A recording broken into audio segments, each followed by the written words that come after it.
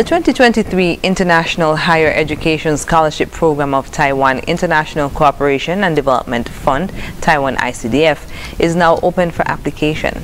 In a press release issued on Thursday, the embassy asked that interested persons seeking a bachelor, master, or doctoral degree in various fields in Taiwan check the Taiwan ICDF website at www.icdf.org.tw for detailed information, including the list of programs and the application information of each partner university.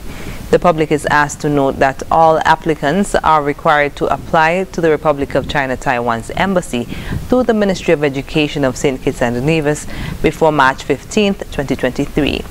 Among the documents that applicants should submit to the ministry are a completed application form, which can be accessed online at web.icdf.org.tw, a photocopy of applicant's passport or other photo IDs showing proof of nationality, a photocopy of applicant's highest level diploma and academic transcripts, a photocopy of applicant's English proficiency certificate, 2 letters of reference, and any other documents specifically requested by the Republic of China Taiwan's embassy.